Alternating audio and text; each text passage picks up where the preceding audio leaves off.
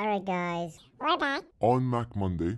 Before I start, I want to give my biggest thanks to you guys for giving me this much support. I'm not going to say much about last video, but I will say thank you so much from the bottom of my heart, and I will compensate for the amount of criticisms I've been having in the comment section. Big disclaimer, the video no longer works. The methods in the video no longer works. So for those of you who are on iOS or iPadOS 18.1.1 or further, this method will no longer work. But if you're still on iPadOS 18.0 or 18.1 or 18.0.1, this method from this video will work perfectly. But anyway, today is more about the Mac. So how do we get Fortnite on Mac? First things first, go to the first link in the description. You'll be redirected to this GitHub page, and the first thing you'll have to click on is releases. Then you have to click on the zip file. And once it installs, just open FM Mac Assist. Now it will give you a message called name of the app, and it can't be opened or not opened as it says over here. And it fails to verify the app.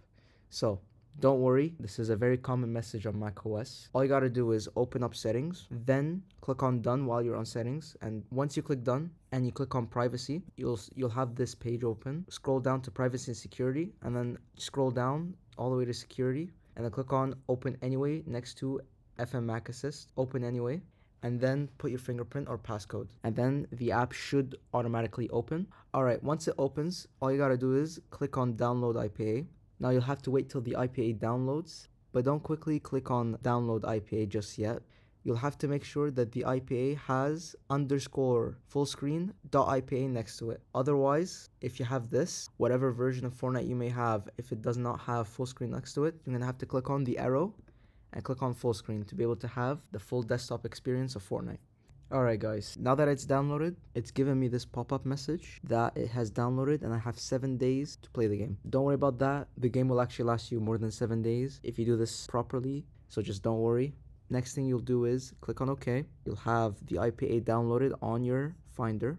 Right over here, that's the IPA. Now we're going to open up the second link in the description to download sideloading. You're going to download sideloading and you're going to open up the application. You will be prompted to select your device. Select Apple Silicon, not iPhone. Do not select iPhone. Select Apple Silicon to select your Mac and put your Apple ID into the Apple ID section. If it doesn't work, sometimes people might get an error message saying that they're not eligible to sideload more apps, or they may have run out of signings. So put a fresh Apple ID instead. So what you're gonna do is you're gonna import the IPA into the sideloading app, drag and drop it, and then click on start. You'll get this message, click on cancel. Once it's fully signed, it will pop into your applications folder. Alright, now that it's done, we're going to go to the applications folder. We'll find Fortnite right here. We're going to open the app. It will give us this message. Once again, we'll go back to settings and click on OK. And then we're going to click on open anyway for Fortnite. Click on open. Use your ID. And then it will open the app and crash like just what happened. You have to do that. You have to open it and it has to crash. Once it does that, open up Mac Assist and then click on patch app. Now that it's fully patched, you're going to click on OK and you're going to open the app.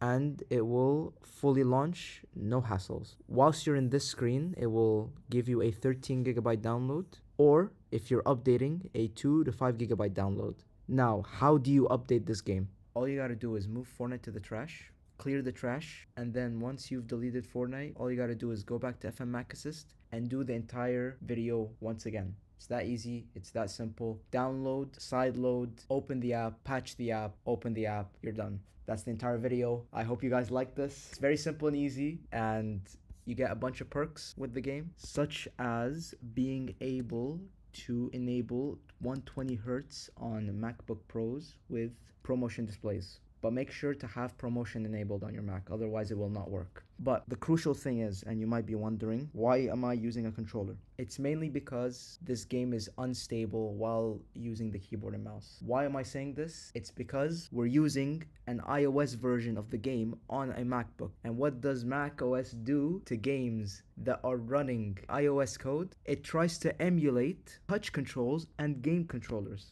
All the controls are fixed and you cannot remap them to any other button. So I cannot remap R1 to any other button, and I cannot remap L1 to any other button. which is a big issue. So if you guys can find a spare controller and connect it to your Mac, that would be perfect. All you gotta do when you open up the game and you connect the controller, you just gotta tap your touchpad to be able to register the controller in. But that's pretty much it. You're running the iOS version of the game on your Mac, and since it's also an iOS version of the game, you'll be facing bot lobbies. You'll be playing against very, very weak players, and yeah, this may also help us get one step closer towards getting Fortnite back on iOS and iPadOS, since this method does technically allow you to play the game without signing or without going through the hassle of trying to get the app working without crashing and without paying any cash for a certificate. So I hope someone does use this method to figure out a way to get Fortnite back on iOS and iPadOS. And just a side note, I'm not sure if I mentioned this before in the video, but every time there is an update, the FM Mac Assist will automatically upload the IPA, so you won't have to wait until the IPA is released publicly to everyone who's trying to sign the app, and it will work 100% of the time. Just follow the 7-minute video that I've created for you guys. It's literally that simple. Just download, sideload, open, patch, open, and then use a controller. But hope you guys enjoyed. Thank you for watching. Subscribe, like. But with that, see you all on Friday.